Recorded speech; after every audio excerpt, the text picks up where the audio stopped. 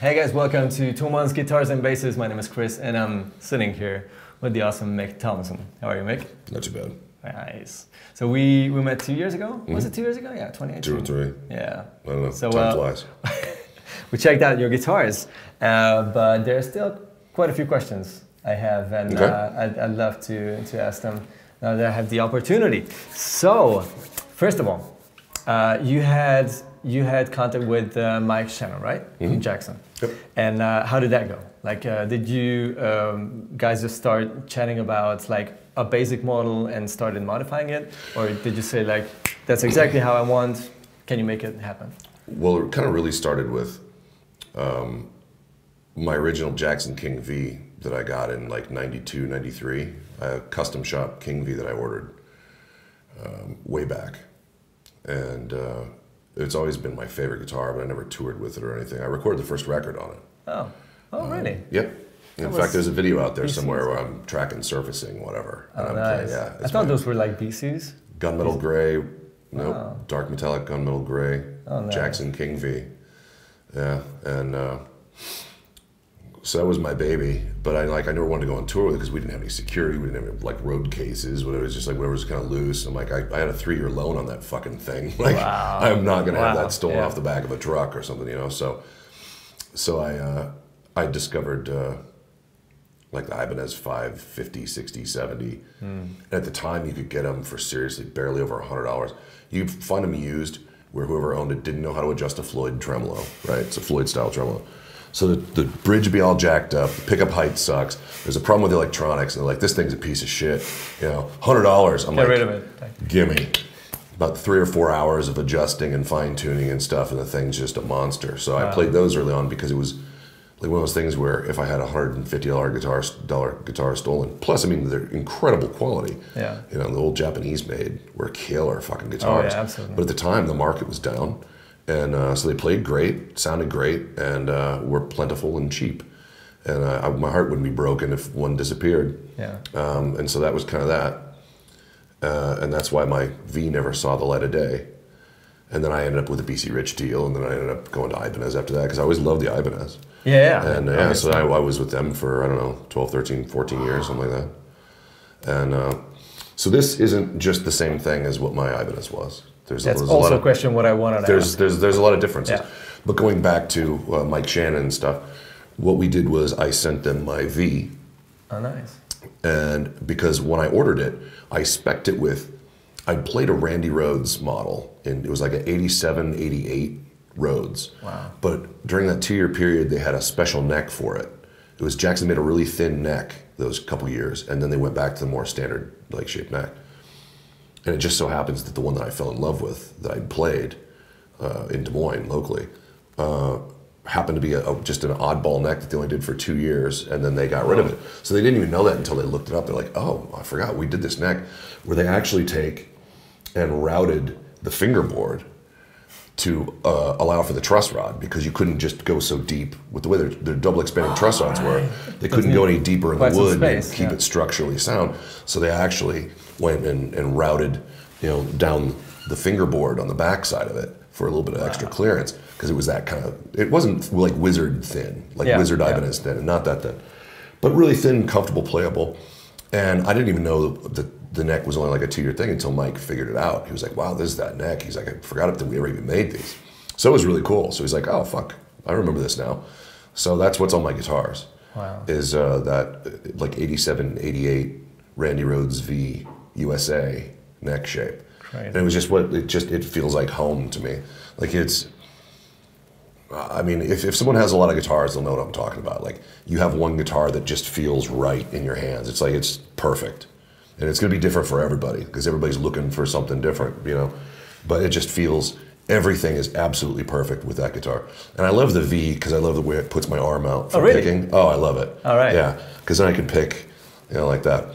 And I mean, it's not like I have to fight to pick on a Strat type shape. Yeah. If I had my way, I would be playing a V. Okay. All the time. Okay.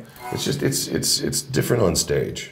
Like if I stood there and played, it'd be great. Yeah. But it's just the points kind of get in the way for me when I'm moving around a little bit and shit. So it's Might like, hurt. I had a few people. I had a double Rhodes made. It was the first guitar that I had that Mike Shannon made for me, which is it's the top horn really of a Randy one? Rhodes V, which is way longer than a King V, and the angle's a little wider. So they basically just mirrored that. So it ends up being this. It's awesome. Sounds killer. So much mahogany in this thing. It sounds amazing. Plays great, but it's just unwieldy. Yeah, it is so big. It's like 19 inches from point to point, and it's like this giant thing. And it like takes up my whole leg. Yeah, and if I try to put it in like between, I just fight with it. It's awesome if you sit and track with it or something. It's amazing. But so I ended up having to nix that idea, and I just went with soloists, which I've always loved. For practical reasons, basically. Absolutely. Yeah. You know, and I mean, it's just much easier to sit and play something like this. Yeah. You know, so it worked out. So guys, I'm standing here with Mike Smith, Mick's guitar tech. Yes. And not only that, but we'll come to that in a second. Let's check out these guitars. We have a couple different guitars here that we can go over. So these are all maple and walnut neck through body with mahogany wings. And this is one of the prototype versions, as well as a couple of the other ones.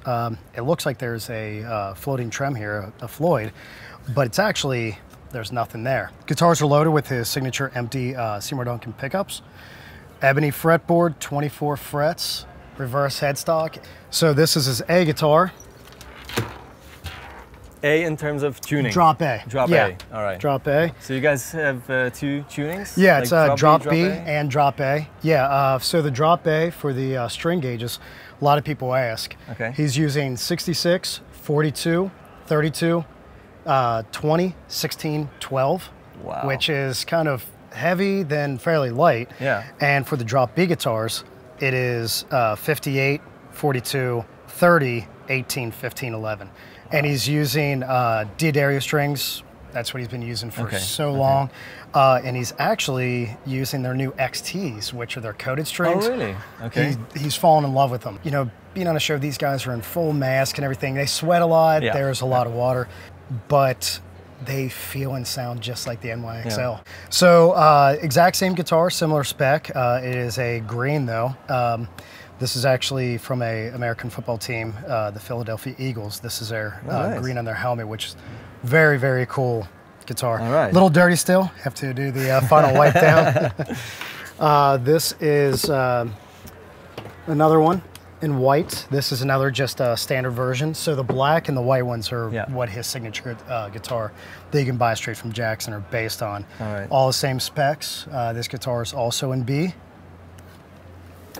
We have, as a backup for the drop A guitar, we have one of his Indonesian, the import guitars. Nice. And Okay. I'll tell you, these things still play and sound phenomenal. Okay. And these actually have the bridge that he designed with Jackson on another guitar I'll show you over there. So instead of even having the block like the Floyd does, this is streamlined even more. And this is a fixed bridge. There is nothing on the back. All the same specs, just at a lower price point.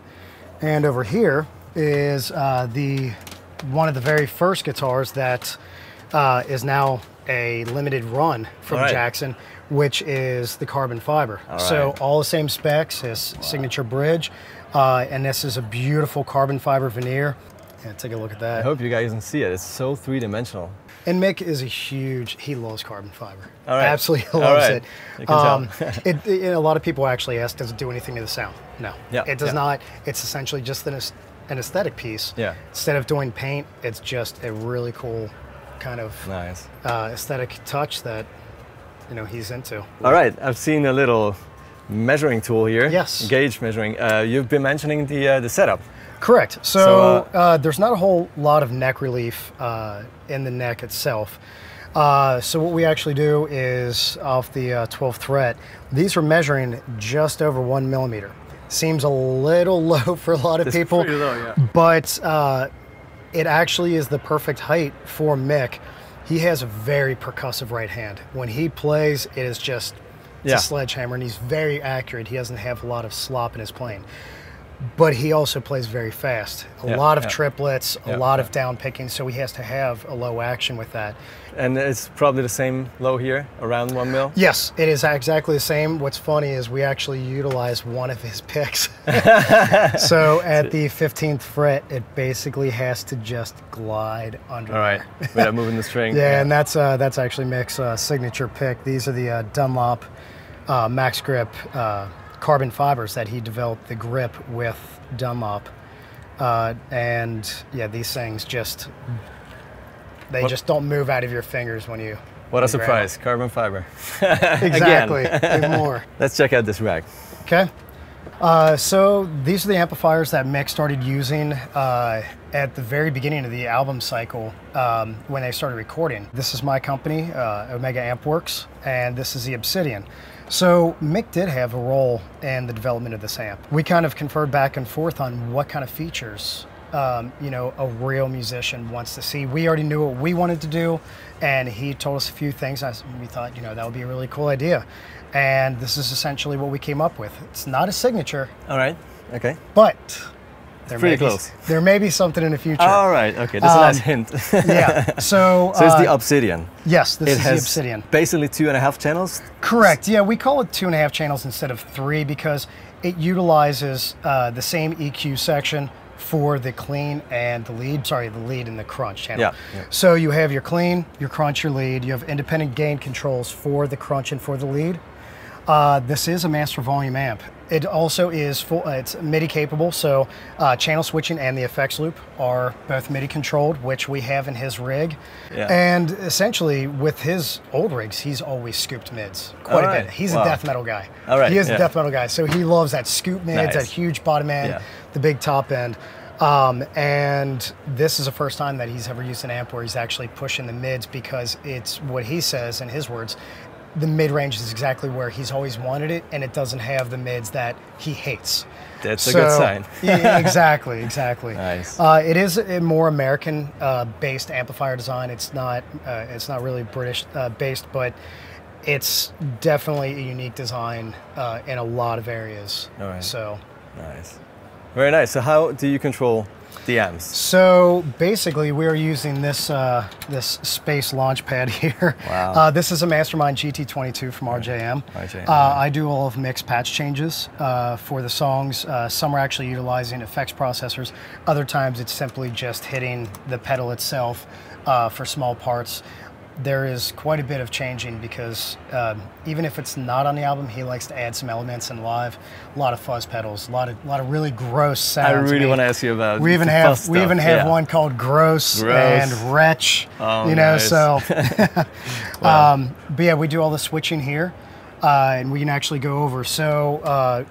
This is utilizing the RJM effects gizmo where all the pedals are running through. And we can actually go down the rack here and explain everything that's going on. Yeah. So to start off, we're using the Shure Axient Wireless. This is the top. There's, in my opinion, nothing better, and this system has been absolutely amazing. Wow. So out of the wireless, we're going to the Peterson Strobo rack, which is pretty much another, can't get any better than that. So all the control for the wireless packs and the distribution to the amplifier all come from the Radial JX44, which is a very cool unit. You can actually have up to 4 different outputs for different amplifiers. You have 4 packs that can be, you can hit them at any time. Makes things a lot easier for guitar changes. So essentially the way that the signal flow is going is wireless to the JX44, JX44 to the front of the amplifier. The amplifier at that point then is going to the Torpedo Live from the speaker output. All right. So the reason we're using this along with an isolation cab is essentially for backup reasons. Yeah. If the cab, if the speaker ever blows, we still have signal no matter what. Right. This also adds another flavor to the front of house because they love to be able to blend. That's what I wanted to ask. As far as I'm concerned, this is also active, like all the time, Yes, it is. right? Yeah. I mean, you have your own IR? We created the IR of the actual speaker cab that we're using. And how does an IR that's exactly the same, like the simulation of the same setup you have here, rich in the sound? Like, is it like phase things or? Not necessarily. So this one was actually utilizing a different microphone. All right. So the isolation cab, we're using a Beyerdynamics M160, and we're also using a 4050. We wanted something that was a little bit different, but that could still fit perfect in a mix if something happened to the cab. So it's just giving a little bit different mid-range, a little bit different flavor. top end. All right. A little bit different flavor, yeah. Okay, exactly. Makes a lot of sense. Okay, now I get it. And from the torpedo, it then goes out to the speaker cab. That is a big ISO cab. It is. He used to use a 1x12 ISO cab back in the day, and they kind of found that a 1x12 is never going to sound the way a 4x12 does, regardless of just having one speaker mic'd up. Yeah. The cab is one of ours. It's the Omega 4x12, and it is loaded with 2 of Mick's brand new signature speakers that are being released very shortly from Eminence, and then 2 of our OEM speakers as well. Okay. That will be in his signature cab that we will be releasing. So it's going to be two so of these, it's going to be 2 and 2. Yep. Okay. He absolutely fell in love with the sound, so he wanted kind of that combination. And yeah, it's we're mic'd up with the Beyerdynamics M160, and then we also have the trusty 4050 right there. Another fantastic mic. These 2 units, any older guitar players will know, these are from the mid-90s. These are the units that Mick used on the first album for some of the tracks, like Surfacing, Prosthetics, and that's the only way you can get those sounds. These things honestly sound more like in between an 8 and 16-bit game console than a hi-fi, and that's kind of what gives it its flavor, its character, is that they're not good, but they're so good in that same sense. So they're very good in not being very good. Exactly, and this unit right here is actually what was tracked on the first album. Oh man! So this exact unit. Insane. Yeah. So we're using these currently right now for the set list for Surfacing. Earlier or last year, we were doing prosthetics as well. All right. So is it like humanizers or harmonizers or which? There's a little bit of everything. So prosthetics has a ring modulator with distortion, so it runs the quality internal distortion into the clean channel of the amp. Nice. And that's kind of how the sound is. And same thing with Surfacing, is it's using a distortion, a reverb, modulation, envelope filter, wall filter, you name it. So a lot of weirdness that you can't duplicate. Nice. From there, the pedals that he's currently using. So everything is being powered by the Chuck's DC7. We have the Zool noise gate. Great gate. The plasma pedal. This is one that he is very fond of. If you don't know what these are, love it, yeah. Take a look at them. That's 3,500 volts running through a gas xenon tube. It's so cool. In which song does he use the plasma? So right now, the set list, this is actually only being used as a filler between songs. All right. Because they've changed the set list a few times over the past year and a half. And right now, we don't have a song specifically that's being used for, but we put it in between just to give it a real gross feel before the next song starts. Nice. After that, we have the plumes pedal. I have this on there because it gets pretty bright. Really bright, yeah. This is actually personally one of my favorite new overdrives. It just does so many things so well. You have it in the mid mode. Yes, the mid mode. There's like the different compressions and gain levels. Yeah, and you really get to hear exactly what it does when you put it in front of a clean amp. It's amazing how accurate it can make just that kind of classic broken up sound. So besides that, we have the bass balls. So a lot of people question what this is. So this is a filter, and it was originally designed for bass guitar. He uses it for a song called Disaster Piece. Oh, nice. It's the only way you can get that is by using the bass balls. We've tried the small one. It sounds okay. This one and the old black one made in Russia are the only ones that actually do the sound. Wow. And it's literally 1 millimeter change either way will affect the sound dramatically. After that, we're using the Super Lyrica Fuzz from Seymour Duncan. We use this in All Out Life, as well as Birth of the Cruel on a couple different parts. Nice. Yeah, very cool. It's a big fuzz. surprise for me to see fuzz pedals you know. is obsessed with fuzz pedals. Yeah, This I mean, is nice. The core sound is always the amplifier. Yeah. He never runs a boost in front of the amplifier unless it's a solo part or unless he wants to really have a lot of sustain ringing out. But yeah, he loves, as gross as it can get, he's a big fan of like the HM2 heavy metal pedal and all of those. Oh, nice. So from there, we have the Nanolog Orbital Fuzz. This is a very small company. Not a lot of people know who they are, but they're doing something really cool. So a lot of people know about silicone and germanium diodes.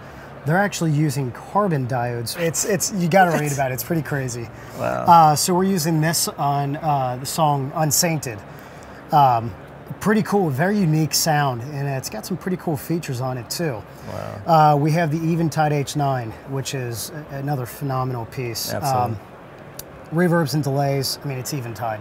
There's Well, that's all. It's really all you have to kind of say. Yeah. So we're using this on the end of Before I Forget and the beginning of Eyeless. So from there we have the Wampler Tumnus, which is another overdrive. Kind of the same thing as the Plumes pedal right now as far as what it's used for. Pushing the amp in more saturation, I guess. Yeah, and just different gain parts. Is way down and levels, sort of. Yeah, it can be used for just adding some sustain between songs or for a lead. And then we have the I Can't Feel My Face Super Fuzz. It's the best name ever. Yeah, from Dead Effects. Super small company. I think it's just one guy building these in his house, probably on his kitchen table or in his bedroom. You buy them on Reverb, and that is one of mine and Mick's favorite fuzzes as well. Crazy. The thing is, we probably had 150 different pedals in the studio with us when we were when they were tracking the new album. And he was like, "Oh yeah, it's just a portion of what I have." So oh my god, he's definitely big into pedals. That's something new. I never knew he was that much into. Oh, pedals. absolutely. And a lot of times, the more gross, the more obscene and nasty, the better. That fits the picture. Yes, yes. Like really going for it. Yeah. Absolutely. Nice. All right, and that's a rack mount Crybaby. So, well, this is the RJM Effect gizmo that was connected to the Mastermind. Yeah, so we use the Crybaby rack wall. This makes total sense for us in the fact that our loom going out front is 150 feet long. You don't want to have 150 feet of signal cable going out there. So he has two pedals on stage, one on his and one on stage right as well. And what's really cool about it is we can just dial in the sound exactly the way we want it. There's a boost built in that, you know, when you want to use it, if you don't want to use an overdrive, it pushes the amp enough. And it's just a great unit. So from there, we're using the MIDI Solutions T8, which is basically controlling the MIDI distribution between the amplifiers and the GX700. And eventually, we're probably going to go ahead and integrate it into the H9 as well. Nice. All right. Oh, and that's a Furman. Absolutely. Okay, so I was wondering how you guys get your electricity. This is the P1800. What's really cool about this one is that it will never drop below 115. And it's quiet, it's stable, and there's a reason why they're the biggest in the game. Nice. Thank you very much, Mike. Not a problem. Have an awesome show. Absolutely. And see you around. Absolutely. A really big fat neck plays like shit and it sounds killer. You know, if you want really fat sounding stuff in a track or something, and that's another thing that people can do, I mean, if they're afforded the luxury of lots of guitars, is you could get something that tracks incredible and sits really perfectly, big, full sound, and then you can play with, with loud volumes and shitty rooms. I mean, when was the last time a band played? Tonight we're not going to have perfect acoustics and this fucking, It's roomy, I guess. Exactly. So that kind of nuance is lost in a big room. So you can play a faster, comfortable neck live, but you can always have a tank for tracking. And that's one thing I like, because I do have a bunch of stuff like that. The V is great for that. I'm just not a really big mids guy, but they're necessary evil, I guess. I've had to make peace with that over the years. I'm not scooped like I used to be. Mike just mentioned that. That's interesting. I used to have a graphic in my effects loop that just sucked all the mids out. In the 90s. It was great. But you could never fucking really be heard in a mix. HM2. It sounds awesome at home. I still scoop the shit out of my stuff at home, but you can't do that. Like on a record, you're just not gonna be heard. So sonically, this thing sits where it needs to. I mean, it's just years and years and years and years and years of trial and error and stuff with different materials and finding what works best for me, what I think works best sonically in terms of all the materials that go into it. And then my pickups were tuned with that same wood recipe. So I mean, the pickups work with. I mean, it's not that you couldn't play this with an alder body or whatever. Yeah. I mean, I've got these pickups in tons and tons of guitars. Yeah. But it's a very known quantity. And obviously, every tree grows different. Every wood guitar is going to be slightly different than the next. So I don't have two that sound absolutely the same. Sure. But they are pretty consistent. I mean, it's not wild swings either way. A lot of times you don't even notice it live if you're cranked up really loud and you have high gain and stuff. No. But once you get in the studio, it becomes very obvious. Some guitars are a little dull, some are a little thin, some are a little, and it's like then you'll have one guitar just stands out. You're like, that's the fucking one. Yeah. You know, so that there always is one of those. In fact, my metallic green one. Oh yeah, I've seen that. That's what I tracked all the B songs on the record with. Is it just there's something about just the woods that are in that one guitar. It has everything. It has a really big bottom. It has a nice bright airy top. It's got a mid that punches and sits just perfect. Sustain for days. I mean, they all have sustain for days, but it's a different, like when you're plugged in the studio, I mean, it's under a microscope. Yeah. You know, so that's when it... Yeah, but these guys feel it. Live, right? yeah, well, exactly. Yeah. And it's, people in the audience might not know, but I mean, as a player, you know, when you're really into it and you dig in, like when you have the juice coming back, it's like you want to play more. Exactly. Like it's like a feedback loop, like with my white guitar. Yeah, Stormtrooper. Yeah. Yep, my Stormtrooper guy that my USA custom. Like once we come out, I switch to All Out Life is the song I switched to that guitar, and it's just so juicy and awesome. And that riff is perfect. Yeah. You know, the start of All Out Life. So it's like it's inspiring, it's fun, and we play it towards the end of the set. You know, so you might be kind of tired and sore, but it's like you just come back to life because you get that feeling back. Yeah. Like when I really dig in, it gives me a lot back. You know, and that's great. I mean, it's awesome. It's one of those things that when you get a guitar like that and you get that feeling, it kind of, like I said, it becomes home. Yeah. Like that's like your bass line. You can have all these other guitars. You really like them and they can sound great, but it's like this one is the one, you know? Awesome. So you went back and forth with Mike while developing the guitar, or was it like, dude, I know exactly what I want. I want this, you know, compound radius. I want these wood. I want that, and mostly. Okay. But it's great to pick his brains because I mean, like he'll go, well, how about if we do it like this? Okay. I'm like, obviously you're a fucking master, and I play the shit and love it. A legend. But you know, I'm like, so I'm always open to suggestion. Yeah. I'm like, here's what I think. Well, what do you think about this? You're like, yeah, okay. Well, I might do this a little different. You know, then we're doing it a little different. Wow. I mean, do you have like a few examples still you remember, like which was like your thing, like I really want this to be on the guitar, and what was his idea? Like, yeah, what if we do it like this? They're basically little tweaks, or it's a thing in the construction. I was going to do a slightly different radius. Okay. I was going to go a little flatter, and I ended up going with what they had, what their normal like compound radius is, because I mean it's fucking awesome. Yeah. It's a little more comfortable down here playing chords and stuff. Yeah. And it flattens out, and so as you're up here, any bend still comes out. When you have a really well-made neck, you can do that. Like slamming, I mean, you can push and pull a neck and whatever. Especially like if you're just really into it. I mean, if you're just in practice and shit, you're really fucking into what you're doing. Yeah. You can push stuff flat or pull it sharp. This isn't going to do that. Wow. You know, so the sustain's great, and this bridge, proprietary bridge that I developed with Jackson, it looks like your standard issue kind of like low pro Floyd, or you know, whatever, but it isn't. And it's actually like this screw right in the middle, right? Yep. So it's sitting on top of the wood. Yep, it's routed. There's all the wood. It's basically just like a Floyd style hardtail that Jackson made for me. So it has all the adjustability of a Floyd. You know, you can get your height and whatever. And I love dual locking. Yeah. Once you stretch it, lock it down, it's just where it is. Fine tuners is all you ever need. It never goes out of tune.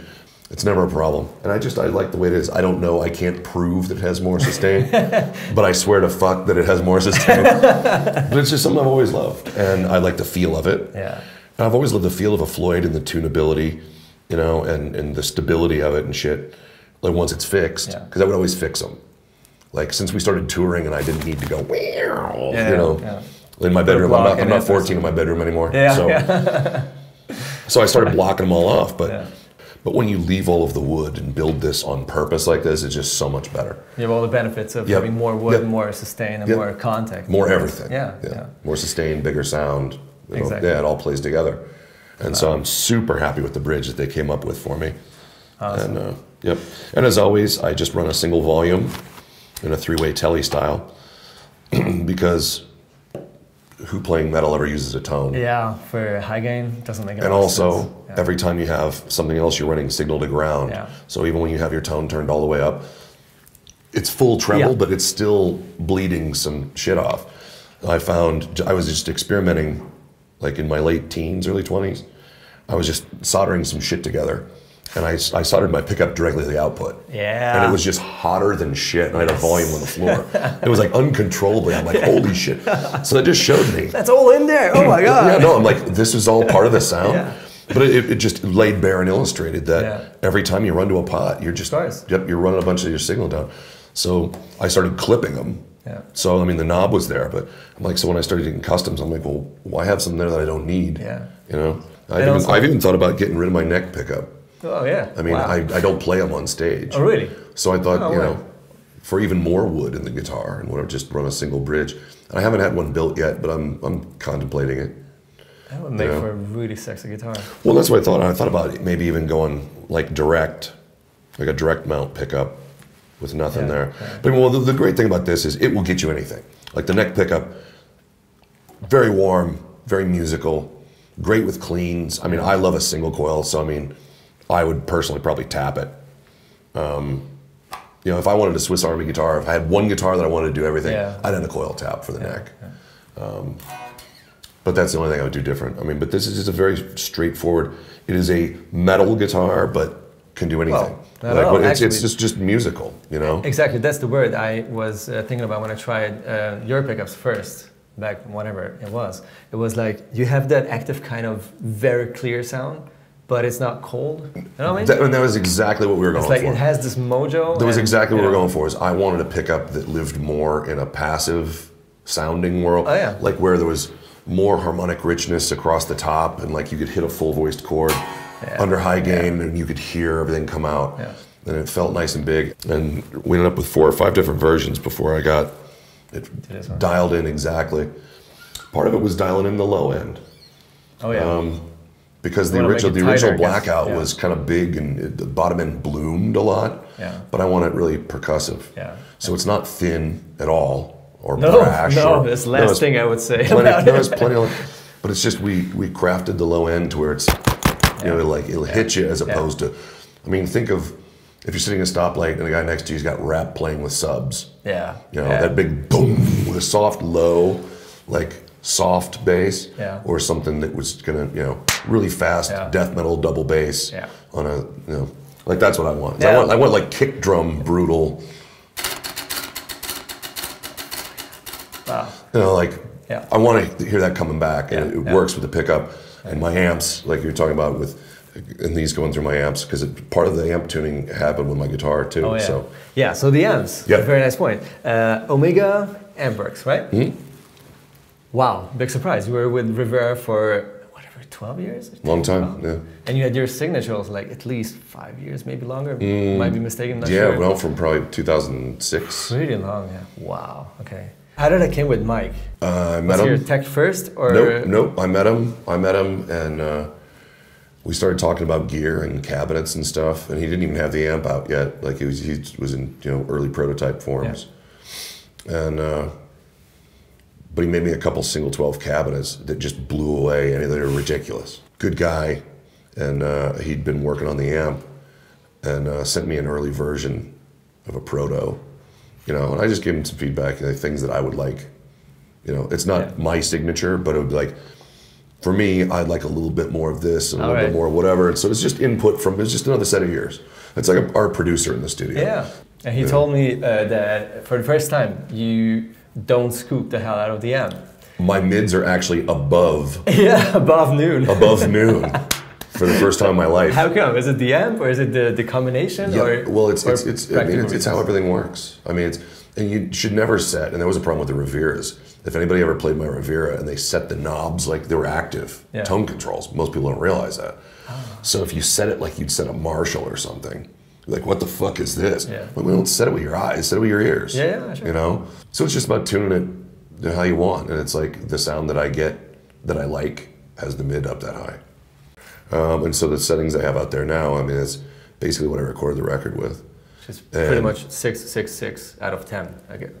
Yeah, there's a little What more a variance in surprise. there. There's a little more variance in there, Yeah. but sort of. You know? Sort of, yeah. Yeah, it's a good bass line. Yeah. And that's, you can do that with a tube screamer. Yeah. 666 your tube Exactly. screamer. And then dial from tweak it, there. yeah. That's always what I've done. Nice. Do you and Jim sort of sort out frequencies, or do you go for a more creamy sound, or I go for a more trebly sound, or you just do what you do and then see if it fits? Exactly. Okay. Yeah. Yeah. I mean, and I changed out with the cool thing about this. So I tracked the record with the amps, but I used 6L6s at the time. I've switched to KT66s. KT6, yeah. I got KT66s now, which are fucking. What's cool about his amps too is you can put any fucking tube in it you want, basically. Wow. You can run EL34s, you can put 6L.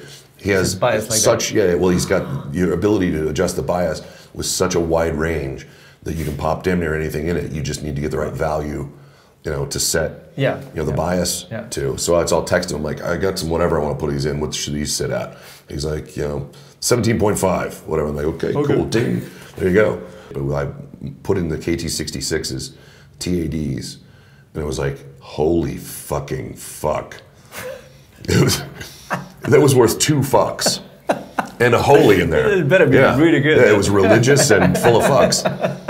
It was a motherfucker that changed it. Wow. Just all this mid-range, and you'll hear it tonight if you're staying for the show. And oh yeah, absolutely. God, they're huge, and they're just perfect. And so I've switched to those, and everything is my own signature speaker that has now come out at NAMM, Eminence made.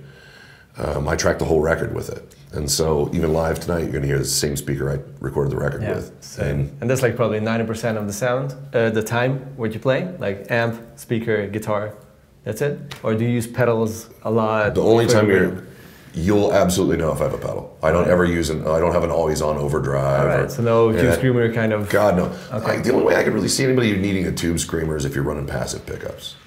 You know what I mean? Yeah. A lot of times there's enough gain on tap, people just don't realize it. They push a little too far unnecessarily, and you lose some musicality. Yeah. You get a little too compressed and fizzy, and whatever. It becomes kind of sterile and lifeless, buzzy, whatever. But I find that with passives, I really like the tube screamer kind of thing going into some amps. Yeah. And my pickups just have it in naturally, so it's it benefits a little bit time to time, but a lot of times it's lost. Like fuzzes, I love great fuzz pedals. Okay. So in the studio, there was a couple, so we do extra tracks, like to fatten things up. Yeah. And I was playing some Seymour P90s into different fuzzes, into fucking, 65 or whatever reissue Super Reverb. Oh, nice. So you got the really clean Fender with the fuzz. That way you're letting the fuzz be the fuzz. Yeah. You're getting a really clean single coil pick. Well, it's a dirty single coil being a P90. A lot of mid-range, but still, it's the same. It lets that work, and that's really nice. These definitely squash a fuzz out pretty hard, but you get killer sounds with them too. Oh, absolutely. So I've got a bunch of fuzzes in my rig right now. I've seen your rig. And also, Mike's got some that he'll like string because of my switching system. Yeah. He'll go, Les, what's it sound like if we try this into the plasma? My God, there's some gross sounds in there. It's fun because he'll like come up with a new one and be like, check this one out, and he'll hit it. Jesus, whoa! When I thought it couldn't roar anymore, here it is. It's like God farting.